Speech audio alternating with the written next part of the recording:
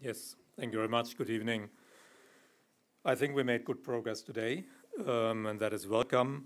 And I hope that with the technical work ongoing the next few days and weeks, we will soon reach the moment where the ESM Board of Directors can decide to release the next ESM disbursement.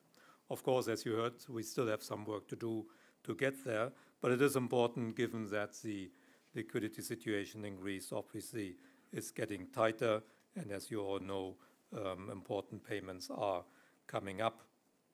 It was also important, as the chairman explained, that the Eurogroup had today its first discussion on possible additional debt relief measures. Maybe in that context, it's useful to remind you on what we have done in the past. In 2012, private creditors granted an exceptionally large debt relief to Greece. More than 60% of their claims were written down. That was the private side. The official creditors at the same time granted debt relief by extending the maturities of our loans, reducing interest margin, and granting interest deferral.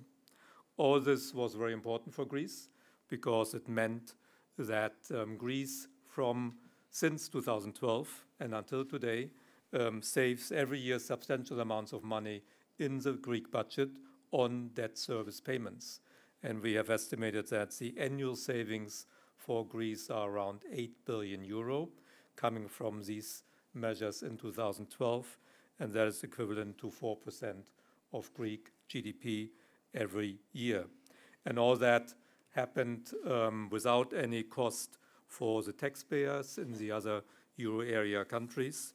And it's exactly in this vein that we will look now and continue to look at possibilities to expand with a three-step approach that the chairman explained: short-term, medium-term, long-term, additional measures that it again would not imply nominal haircuts or burdens for the budgets of our member states.